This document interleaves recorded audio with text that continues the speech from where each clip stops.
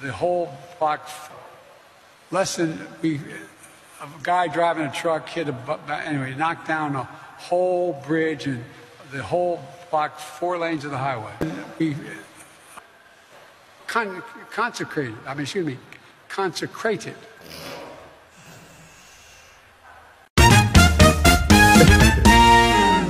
Well, there you go.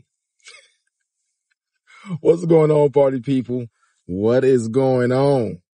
It's your rideshare extraordinaire, your super duper Uber drivers here, guys. Thank you. Thank you. You guys, you already know the deal. Before you hop in my ride, do me a favor. Hit the like. Hit that subscribe. Por favor. Come on, let's do this. Hop on in. Buckle in. And let's go. Yeah! Okay. Party people, welcome back. And if you're new to my channel, thank you for hitting that subscribe button. All right, Ken, folks, what are we talking about today, folks? Man, remember when Donald Trump was running in 2016? And even in his presidency, he had said something about his daughter, Ivanka. And he said something like, if he was single, he'll date his daughter or something like that. I don't think Ivanka would do that inside the magazine, although she does have a very nice figure. I've said that if Ivanka weren't my daughter, perhaps I'd be dating her. Stop it!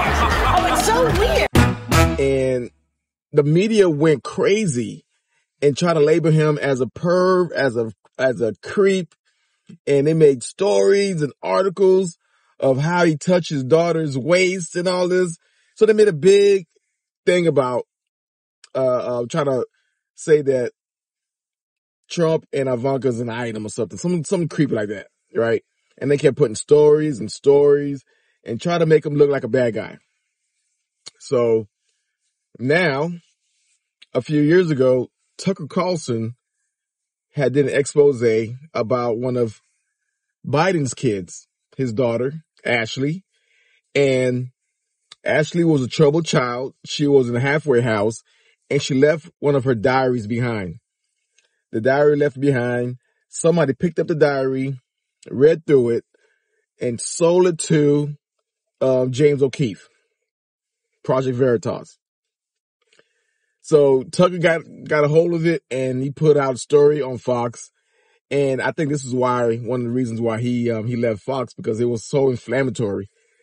The details in the diary was so creepy. Let's hear him say it.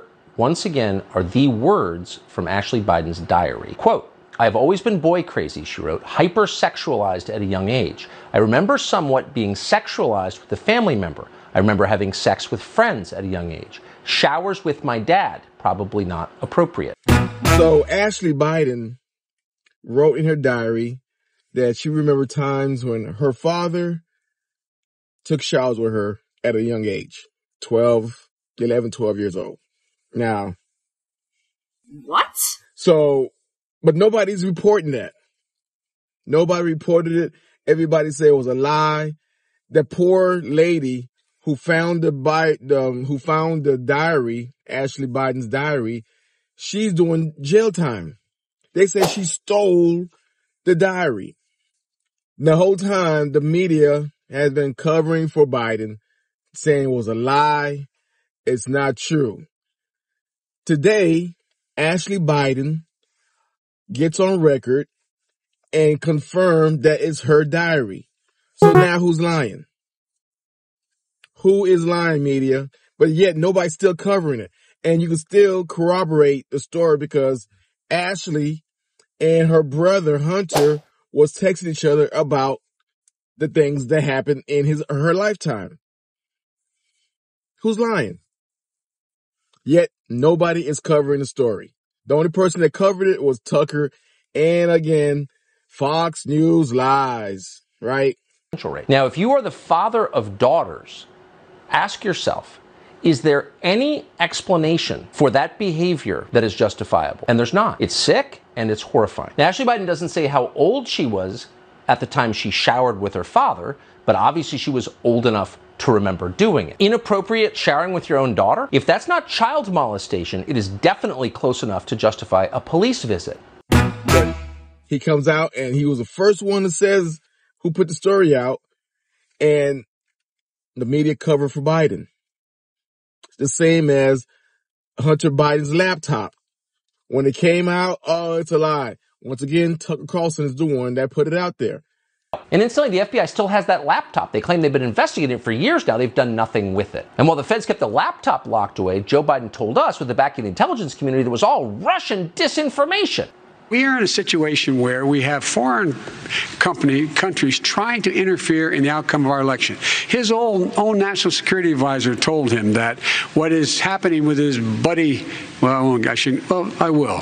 His buddy, Rudy Giuliani, he's being used as a Russian pawn. He's being fed information that is Russian, that is not true. So to be clear, at the moment that Joe Biden was telling the country from the debate stage that laptop was, quote, Russian disinformation, the FBI knew perfectly well that it wasn't because they had it. And they knew it wasn't Russian disinformation, as anyone who looks through it for about 15 seconds knows it's real. And they knew that. It's a lie. It's Russian misinformation, Russian disinformation. It's Putin is doing this.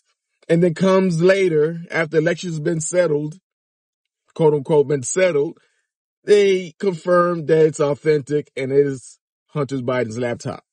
Yet still no story. Her diary, his laptop, and Joe Biden, and the media still covered for him. It's so bad with Biden. Now, I mean, he's been a creep for forever. One of his secret services, it was a female, and she left the Secret Service because, again, Biden used to walk around naked or skinny dipping in the middle of the night. She wrote about it, and as other Secret Services has corroborated with her story. So he's been sexual harassing the secret agents. He goes around touching young girls inappropriately, smelling their hair, doing all creepy shit, and yet you still focus on Donald Trump. Anything that Joe does, oh, it's this crazy old Joe. Oh, he's losing his mental capacity, so he gets a pass. He's been doing this for over 30 years. Ever since he was in the Senate in the early 70s, he's been doing this. And now the media is still covering for him. It's pathetic. This is why nobody listens to the media. We have all these independent media out there that are more credible than ABC, CBS, CNN. We got more independent reporters out there that are uncovering stories. Shout out to you, Tucker Carlson, and others alike. And you ancient corporate media, you're done with. We see through the bullshit now. Anyway, if you guys got any value on my content, do me a favor. Hit the like. Hit that subscribe. You see that notification bell? Turn on that notification bell so you get my latest and greatest. Share this content with your best friends and tell your mama I said hi. All right. Till next time, guys, I'll see you again. And all you reporters, get your ass off my lawn.